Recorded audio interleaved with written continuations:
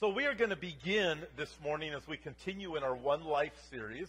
We're going to begin in Matthew chapter 9, and then we're going to move from Matthew chapter 9 over to the Gospel of Mark. And we're going to look at the subject that you see up here on the screen. None are too hopeless for Jesus to save. Do you believe it? Okay, because we're going to see how this works out. Because I know that there are plenty of people here who come and visit, and they wonder, well, I don't know about Jesus. I don't know if there's hope for me and that. And before we go on, understand this: Jesus loves you. And no matter what your life may seem like, Jesus saves, and Jesus forgives, and Jesus is the one who gives us hope. But before we go to the passage to see the conversations that Jesus had with people as he is reaching out to them, we're going to start by understanding where we are going. We are going to visit the land of Israel up by the Sea of Galilee. If you're familiar with this map, you know this is basically the boundaries of Israel today. And up here, this area, that's the Sea of Galilee. Down here is Jerusalem. This is the Dead Sea. So we're up here in the Sea of Galilee area, and this is the area where Jesus did most of his ministry that you read about in the Gospels. Let's get a close-up of the Sea of Galilee. Here it is. If you've been here on Sunday mornings through the One Life series, you've already seen this particular map. But we're going specifically to this area right here. This is Capernaum, and this was the hometown of Peter along with some of the other apostles. It also was the hometown of Jesus in his final 3 years of his life before he was crucified in Jerusalem. This is the place where Jesus performed most of the miracles that you read about in the New Testament. This side here of Galilee is the Jewish side. This side over here was the pagan side. This is Decapolis. This would be the land that belonged to Israel. And so with that, let's go get a close-up of this city right here on the shores of the Sea of Galilee, Capernaum. And this is how it looks today. This is the part of Capernaum that's been excavated. Capernaum was a much bigger city, but this is what you see if you're going to take a tour to Israel right now, because I mentioned this part's been excavated. This building right here is built by the Catholic Church. Underneath it is a house, and it's believed that the house that is underneath this roof here was Peter's house from the time that Jesus was alive. This here would be the synagogue that Jesus would have spoken in on Saturdays, being a Jewish rabbi. And the other smaller structures you see around there that are the remains of some of the houses. And in the days of Jesus, Capernaum would have something like this. It was a fishing village. As I mentioned, Peter lived there among some of the other apostles, and this is where they launched off to go out into the Sea of Galilee and catch some fish. So that's the backdrop of the area. And the place we are going is going to be a conversation that first takes place between Jesus and some of the followers of John the Baptist. And then from there, we're going to get launched into Jesus ministering to two people who really need help. There's a man whose daughter dies. And there's a woman who's got a great infirmity. And Matthew chapter 9 sets up the whole place where we are going. In Matthew chapter 9, we begin here reading in verse 14. It says, then the disciples of John, that'd be John the Baptist, not John the Apostle. So the disciples of John the Baptist, they came to Jesus, saying, why do we and the Pharisees fast often, but your disciples do not fast? What's going on here? Well, in the previous verses leading up to this, we find out that Jesus is in his own city, being Capernaum, and the city that I just showed you on the screens. And while he's there, there's all kinds of crowds of people that are gathering around him. And he's in Peter's house. And there's a paralyzed man that's brought to him and dropped through the roof to him, and Jesus heals him. We saw that while we've been going through this series from the Gospel of Mark chapter 2. And then after this takes place, we find out in chapter 9, in the verses just preceding where we just read, the Bible says as Jesus passed on from there, out of the house where he healed this paralyzed man, he saw a man named Matthew sitting at the tax office. He says to Matthew, follow me. And so Matthew just gives the one account of when Jesus followed him. And then Matthew goes on for the next couple of verses to explain what happened. The Pharisees, the religious leaders, were livid. And they said, why is Jesus sitting at a table with tax collectors? And he just called Matthew, the tax collector, to be one of his followers. Why is this Jesus sitting at the table with sinners? That was the religious mindset. You don't get near sinners. And the disciples of John the Baptist seem to have even been affected by the thinking of the Pharisees. And they're bothered. The Pharisees have said, why is it that we fast, but those followers of Jesus who are sinners and tax collectors, they don't fast? Hence, verse 14. The disciples of John the Baptist, being affected also by this thinking, said to Jesus, why do we and the Pharisees fast often? Your disciples do not fast. Verse 15. And Jesus said to them, can the friends of the bridegroom mourn as long as the bridegroom is with them? What he's saying is, I'm the bridegroom. I am the Messiah. While I am here, the people are joyful and celebrating. But the days will come when the bridegroom will be taken away from them, and then they will fast. In other words, I'm only here for a short time, and then I'm going to be crucified, I'm going to die, I'm going to resurrect, I'm going to go to heaven, and people are going to be like devastated. Right now they're celebrating. And then he says this, no one gives two illustrations, puts a piece of unshrunk cloth on an old garment, for the patch pulls away from the garment and the tear is made worse. Nor do they put new wine into old wineskins, or else the wineskins break. The wine is spilled and the wineskins are ruined. But they put new wine into new wineskins, and both are preserved. What's Jesus doing here? Jesus uses two illustrations, the patch on the old garment and the wine into old wineskins, to show that there is a problem. What Jesus is doing, he's helping the disciples of John the Baptist and any Pharisees who would listen to him to understand there was the old covenant of the law. I did not come to repair the old covenant. There's nothing wrong with the old covenant.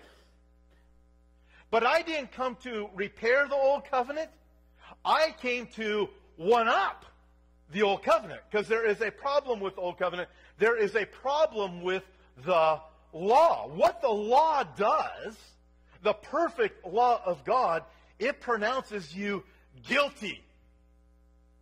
And if all you did was live by the law, you've got no hope. In fact, Galatians describes this exactly what Jesus is teaching here. Whoops, I forgot that part. The first thing we see is something old and something new. Okay, let's move on from there. Okay, Galatians teaches us this. This is what happens when I'm up here. My mind goes, it's all over. Some people say my mind is all over all the time. It's just done. But that's another story. So Galatians chapter 3, this perfectly describes what Jesus is teaching here. Therefore, the law was our tutor or schoolmaster to bring us to Christ, that we might be justified by faith. But after faith has come, we no longer are under the law, under the tutor, for you are all sons of God through faith in Christ Jesus. So Jesus is saying, look, you've got the old law. There's nothing wrong with the old law. I didn't come to improve the old law. I fulfilled the law. You cannot fulfill the law, but the law was given so that you can see you are guilty and you need grace. And the person who tries to live by the law and get into heaven based on their perfection will be found guilty by the law. Just saying you can't do that. The old covenant tells us that we are not perfect. We need grace. So the Pharisees, or John's disciples say, we fast. We keep the law, right? We fast, and the Pharisees fast. Your disciples do not fast. What's up with that? Help us to understand. The disciples of John the Baptist, they fasted out of repentance. They wanted to do what was right, but they still didn't understand that Jesus was the one that the Baptist of John pointed to. So they got this bondage to the law. They've been baptized, they've repented, but they're still trying to stay in that. They haven't surrendered to grace yet. And the Pharisees, they fast because in their mind, they're the ones that are going to be good enough to get into heaven. They're going to keep all of the law, and when you think it's tough, they're going to give you more laws to keep. And good luck with that. This is what Jesus is teaching. Pretty straightforward. Can the friends of the bridegroom mourn, verse 15, Jesus says, as long as the bridegroom is with them? But the days will come when the bridegroom is gone, and then my followers are going to fast. But right now, you've got the Messiah. Right now is not the time for fasting. So he's helping to illustrate it. So with that, before we move on from here, understand a couple of things. One of them, A, is that there are times it is good to fast. When are there times it is good to fast? When you need to be right with God. When you need to get your head screwed on straight with the Lord. When you're under a lot of pressure. And I don't have an answer for this. I need help with that. You ever felt that way? I know with me what happens when I start to feel stress over a situation and something isn't going the way that it's just falling apart or whatever it is. Or it's just a bad situation. Or I know there's extra prayer that's needed for something or for somebody. What I do is right here, between here and here, I get pain. I don't know if you guys get that too, but I start to actually feel it on the inside. And I can tell this is a time when I just need to get away with the Lord and say, Lord, I've got no answer for this. I'm confused over this. I'm going to tell you something else. People say, if you're a Christian and you worry, it's sin. Listen, sometimes I get worried. And sometimes I get anxious, but the Bible tells me do not be anxious about anything. So I notice at those moments when I got this anxiety, I can feel it on the inside. Man, I need to Lord, I need you. And I come to him, I open up the Word, I put on some music maybe, and I get right with the Lord. Say, okay, God, get inside my head and help me to be right here, right now. And sometimes it's good to fast. What is fasting? It's when you deprive yourself of the physical joys of food, for example. You say, I'm not going to have this right now. Instead, what I'm going to have is I'm going to have this spiritual food because this is what I need. Does it make sense? For some of us, it's really hard to deprive ourselves of the physical joys of food. Others of you, it's easy. But there are times it's good to fast. B, there are times it is better to celebrate. When you have the bridegroom with you. That's why my disciples are fasting. When is it better to celebrate? When you are saved. Woohoo! I'm going to heaven. When your new baby is born. When your new grandchild is born. When you get married. When your kids get married. You go, oh, this is a joyous thing. There's times when it's better to fast. And there's times when it is better to celebrate. And then Jesus gives two illustrations to help them understand, I didn't come to repair the law. I came to offer you something that is better than the law. Because if all you try to do is live by the perfect law, you're guilty. So the two illustrations, you don't take a new patch and put it on some old clothes, because as the new patch shrinks, it'll thrash the old clothes. How many of you are like me and you're a product of like the 1960s growing up as a kid? That's all? Are you, listen, I'm not going to pick on you. How many, seriously? Okay, all right, so we're alive in the 60s. How about that? I mean, I can see your faces. Come on, most of you look as old as me, if not, I'm just saying. Well, I'm not that old. Oh, no.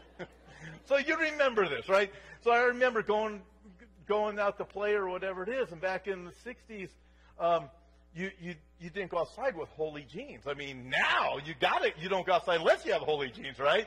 But back then you can't go outside with holy jeans, and my mom, she would take my jeans that have holes in them and she put a patch on them. Remember those patches? Didn't you just feel like a dork when you had those patches on? I mean, I seriously, they're kind of dorky. If you love those patches, praise the Lord. That was you. But my mom knew that she couldn't put a brand new patch that's going to shrink, right, on old jeans, because when it would shrink, it would just thrash the jeans. This is what Jesus is saying. And then he says, nor do they put new wine into old wineskins, or the old wineskins will break. You need new wineskins for the new wine. Jesus is saying, I didn't come to repair the old. I didn't come to repair the law. There's nothing wrong with the law. What I came to do, I am the new wine. I've come to show you that I am the one, I am the bridegroom. I am the one that the law was given to drive you to. I'm the one that John the Baptist, all the baptisms that he made of repentance were to take you to the place of grace. I am the one that the grace is all about. The law can't save, but Jesus saves. I love that. Here's some. Let me show you this. This might help us to understand it in our context. When we cling to what God did in the past, we will miss what God wants to do next, and we will miss what God is doing now. And so Jesus is saying, look, you're missing the new. You're missing the grace. When you're trying to be bound by the law, man, you're missing out. This also works out just in regular time of your regular Christianity even today. Last night, for example, by the way, I got to ask you this.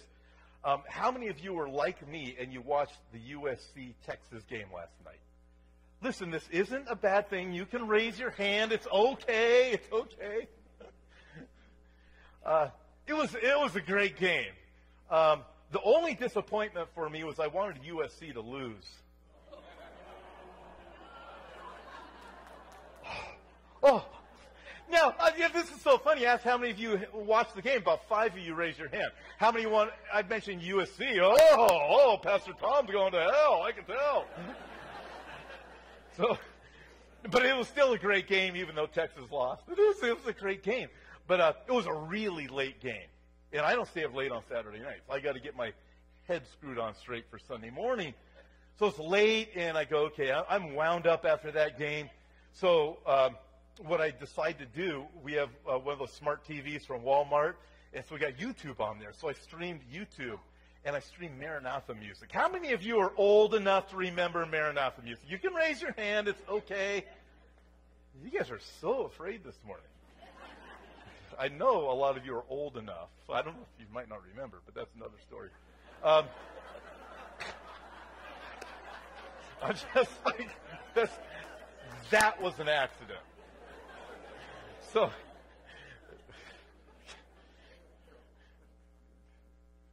I'm getting really angry stares right now, Ken. So I got this Maranatha music streaming, and I just really enjoy it. It takes me back 30 years, really enjoyed that worship music, and this is the only time I'm going to get it is there at 11 o'clock at night on a Saturday. I'm not going to get it at much of any place else anymore. So I'm in there enjoying it. My daughter comes downstairs, and she wants to sit down and just sing with me. I think she wants to help me learn to sing is what it really was, because I think she heard me.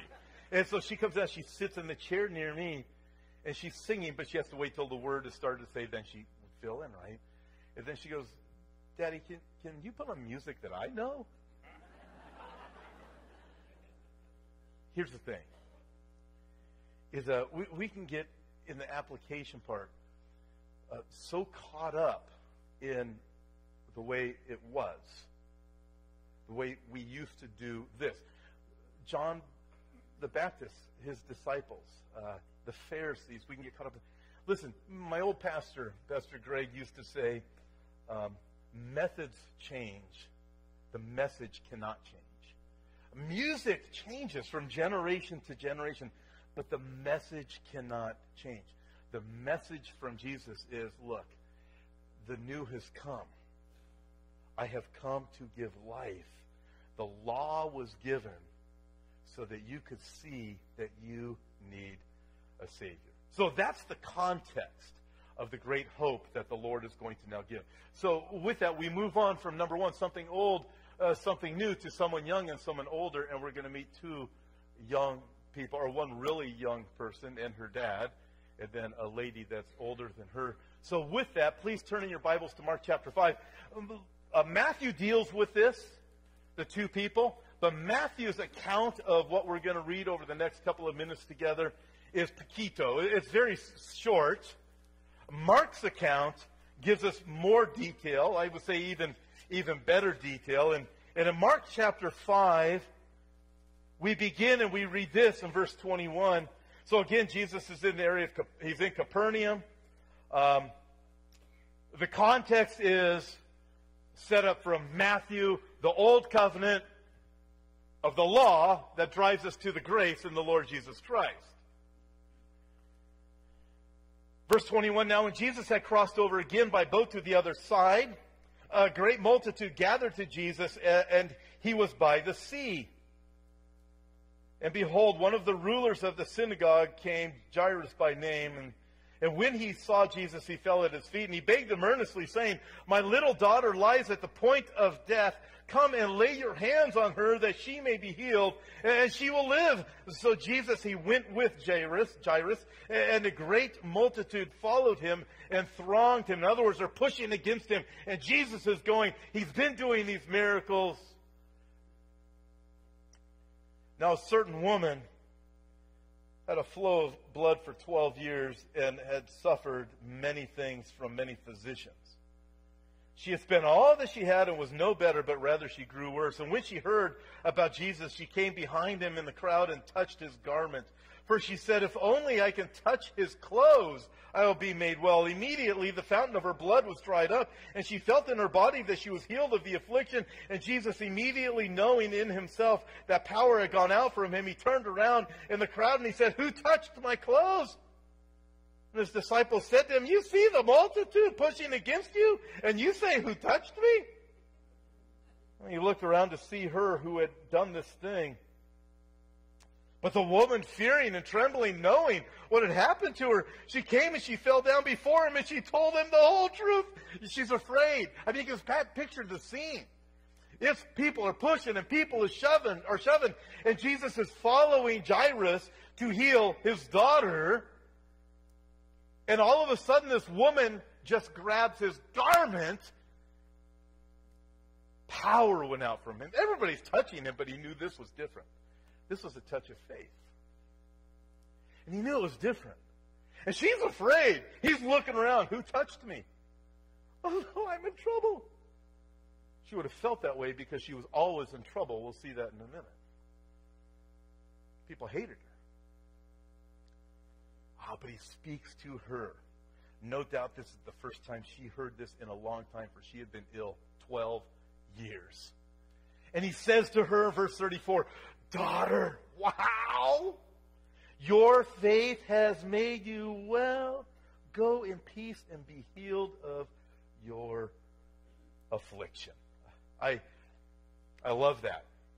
In this, we have a little girl, who we're going to find out in a minute was 12 years old. She has this sudden tragedy. She's dying. Before Jesus is going to get to her, she's going to die. There's a sudden tragedy. She's 12, and this woman who has a sad life, 12 years, she's got this infirmity. And with the sudden tragedy of this little girl is her dad, who's watching his daughter die. Some of you have been there, and I cannot imagine that pain. Jesus loves you. And we see his grace and we see his mercy. And the first thing we notice here is this woman that touched Jesus. There's the crowd pushing against Jesus. Jairus says, "Follow me." Jesus is following her. All of a sudden, this woman grabs his garment. He's stopped by the woman. I imagine Jairus, being this ruler of the synagogue, is thinking, wait a minute, my daughter's about to die, and you're stopping for this woman? My daughter needs your help now. I'd say what this is, it's an interruption that became an opportunity. In fact, a lot of our interruptions are opportunities. She suffered at the hands of the physicians. Verse 25 and 26 tells, she spent all the money that she had. In other words, she was bankrupt. And instead of being better, she had only gotten worse. But Jesus saw this woman as someone that he could bless. And he did. The law. Remember the setup of the law? The old wineskins. The old garment. Jesus said, I didn't come to repair. I came to do something far better. Far exceeds that. The law in the book of Leviticus about this woman teaches that she would have been labeled unclean by the religious authorities so that she could not go to the synagogue. She would have to keep her distance from people. She could not touch or be touched by people. Could you imagine that? You can't come into church because you have this infirmity. The law demanded perfection. Jesus said, I've come to do something so far greater. If this woman was married, her husband would not even be living in the same house with her, and the law provided divorce for him. So at the time she meets Jesus, she is bankrupt. She is lonely. No doctor could heal her. Not a person could touch her. Not even her own husband. And if she had kids, she couldn't even hold them because that is what the law demanded. Wow. And Jesus says, listen to me. I want you to know what I've done. I didn't come to repeal the law. I came because the law is harsh. The law is difficult. The law is impossible for man to perfectly keep. The law was given so that you would come to know grace. It was an interruption that became an opportunity. I believe God gives us a lot of interruptions in life from people when we're going about our day and we've got our plans and we're more bothered with the interruption than realizing God may have just brought this person into my life because they need to hear about Jesus and his hope. Now this woman, she touched Jesus, but she didn't touch him bodily. What she did is she grabbed the hem of his garment, and the garment that Jesus was wearing, this would be a modern day one, something like this, a shawl or a prayer shawl. Here's a prayer shawl here. This is at the Wailing Wall in Jerusalem. And you see the tassels that are hanging down? Numbers speaks of this, and Jewish men were to make for themselves tassels on the corners of their garments and put on the tassel of each corner a cord of blue. So this is something like what this woman would have grabbed the hold of the tassel of Jesus' garment, the hem of his garment, grabbed the hold of it. But it wasn't the tassel that healed her. It was Jesus. If I can just get close to him and touch the hem of his garment. She had faith in the one. She didn't go to a Christian conference in 2017 and say, if I buy this handkerchief from this preacher, I'll be healed. If I get this coat that's this preacher blessed, I'll be healed. She understood the power was in the Lord Jesus Christ, and she had enough faith to realize, if I just get close enough just to touch the hem of his garment, man, that will be what I need. And Jesus says, daughter.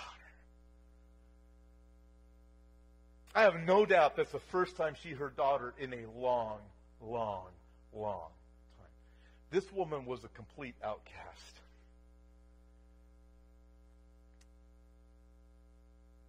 Jesus himself said of himself, this describes this woman. John chapter 6 records the words of Jesus, all that the Father gives me will come to me, and the one who comes to me I will in no means cast out. They may be cast out of society. They may be cast out of culture. They may be cast out of some churches. Jesus says, I will by no means cast them out. Put it another way, Jesus is touchable even by those that are untouchable. In the words of one author, when a soul is sick today, they often go to different doctors and spend a great deal of time and money only to suffer many things from many physicians. A sick soul may go to Dr. Entertainment but find no cure. They may pay a visit to Dr. Success, but he's no help in the long run. Dr. Pleasure, Dr. Self-Help, Dr. Religion can't bring a real cure. Only Dr. Jesus can. That was what Jesus was making. Listen, the religion of the law is not going to save you. The religion of the law is perfect, but it's given as your schoolmaster, your tutor. So when you see the perfect law, you realize, man, I need help. I need forgiveness. And Jesus brings hope. We move on from this woman that touched Jesus to the girl that was touched by Jesus. We're told here, verse 35, while he was still speaking, some came from the ruler of the synagogue's house who said, your daughter is dead. Why trouble the teacher any further? Can you imagine that? So Jesus is interrupted by this woman. Jairus says, come heal my daughter. She's almost dead. Jesus stops for the woman, and now they say, there's no point in even doing it because your daughter's dead. Just don't even bug this guy anymore. Your dad. Can you imagine that pain? Jesus understood it. As soon as Jesus heard the word that was spoken that his daughter was dead, verse 36, he said to the ruler of the synagogue, Jairus, do not be afraid, only believe. And he permitted no one to follow him except Peter, James, and John, and the brother of James, the brother of James. And then he came to the house of the ruler of the synagogue and saw a tumult, and those who wept, and they wailed loudly. And when he came in, he said to them, why make this commotion and weep? The child is not dead, she's only sleeping. Verse 40, they ridiculed him. How often that happens? Till someday I believe in Jesus, they ridicule you. They ridiculed him.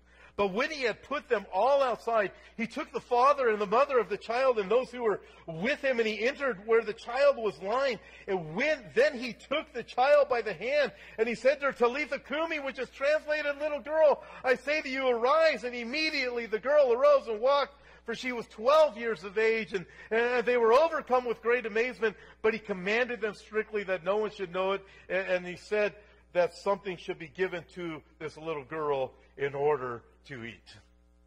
So we read here, Jairus, he's the ruler of the synagogue. That's that synagogue that you see there, the white building. He was the ruler, apparently it seems, in that synagogue. As the ruler of the synagogue, Jairus would be the chief official, overseeing all the events and the services held at the synagogue, plus funerals, weddings, any meetings, extra Torah Bible studies, and the business affairs. In that culture, it also would have come with some wealth. But even above all that, for him to come to Jesus, he knew he would face criticism and pressure from his peers and the Pharisees and the other rabbis and other synagogue rulers. But praise the Lord, because here's what happened. When tragedy struck home, he turned to Jesus. Jairus loved his daughter more than his position, more than his power, more than his prestige, more than his pride, more than his bank account. I love my daughter. I was so moved by an article I read just a couple of weeks ago about Keyshawn Johnson. This is football time, so I'm giving this. Keyshawn Johnson used to play for USC, went on to the NFL, was a very good player. Some of you recognize his name. But his son was playing football for Nebraska. A couple of weeks ago, he pulled his son from the football team. His son was a good player. Why did he pull his son? He was smoking dope, and his grades were slipping. He pulled his son because he loved his son. Dads, I love that about him. I love my son enough that I don't want to see him go down this path. Here's this man. I love my daughter so much. Like any parent. Prestige, power, position, pride. My bank account is not worth it. Jesus, I know that the other rabbis and the other Pharisees are going to mock me, but I need you because my daughter's dying. If you've ever been to that place, you can relate to what this man would have been thinking. When tragedy struck home, he turned to Jesus. I can't implore you enough. Whatever it is, if you're going through something, turn to Jesus. Let me give you 4 takeaways before we leave. First takeaway is this: you're never past hope if you allow Jesus to get involved. While he is still speaking, while Jesus is still speaking, the rulers, Jairus, his friends from the synagogue, they come and say, don't even bother Jesus anymore. She's dead. Praise the Lord, he already got Jesus involved. No doubt his heart would have sank when he heard that. Listen, Jesus saves, right? Last week, if you were here, I had 2 people with me that I interviewed. One of them was Ken, and the other was a young lady named Jeanette. By their own admission, Jeanette was a promiscuous young lady that got saved. And somewhat rejected by church and rejected by others too. And Ken was homosexual. And he got saved. God saves people. God gives them hope. It's the religion that condemns. And Jesus says, the law is perfect. I didn't come to repeal or replace. I have come to show you what's better. I've come to give life. I've come to give it abundantly. And this grace, this hope is for anybody who allows Jesus to get involved in their life and say, here I am. Take me. And number 2, stop being afraid of what might happen. Verse 36, the words of Jesus to Jairus. After Jairus hears, your daughter's dead, Jesus says, don't be afraid. Jesus knew that fear and faith don't go together. Kind of like oil and water, right? They don't mix. Fear and faith don't go together. Before Jairus could really trust Jesus, he had to decide to put away fear. Listen, we are often afraid of what might happen. We don't know. Get Jesus involved. Be surrendered to him. Let him take over your situation. Number 3, believe the word of Jesus. Pastor Tom, these are so simple. You've got to be kidding me. I spent time coming here today to get these simple things. Yeah, you know why? Because pretty much in all of our trials, we forget these things every single day. Some of you might remember the coach, John Wooden, not football, but basketball. He'd get these recruits, 18, 19 years old, that were awesome players. And his first lesson about basketball was, men, here's how you tie your shoes. I remember reading about Bill Walton, hearing that. He's teaching me to tie my shoes? What?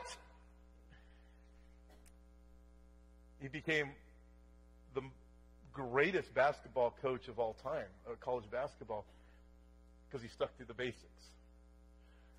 These 3 points here, we forget every time we come into a new trial, almost every time. Don't be afraid, verse 36, only believe, Jesus told him. Jesus didn't say, don't try to believe and figure it all out. We try to believe and figure it all out. He didn't say, try to believe and make sense of the delay. Why is it taking Jesus so long to get to my daughter when this woman interrupted him? We try to figure it all out. We try to figure out why God isn't on our timing. He didn't say, try. He simply said, believe. Every single thing Jairus faced at those moments told him that the situation was hopeless, but only the word of Jesus brought him hope. Last, the fourth takeaway, introduce others to Jesus. I am pretty confident that everybody in here falls into one category or another that we covered here. One of them would be, a person who's like this woman who's an outcast, rejected by society, feels that God has rejected her, feels that the church has rejected her, feels that nobody cares. Like this woman who nobody was even allowed to touch. We probably all know somebody that feels that way. Perhaps not that, but you might know somebody who went through what Jairus went through with his little girl, and they've lost a loved one, and they aren't sure where to go for help. They're willing to do anything. And you have the answers, Jesus.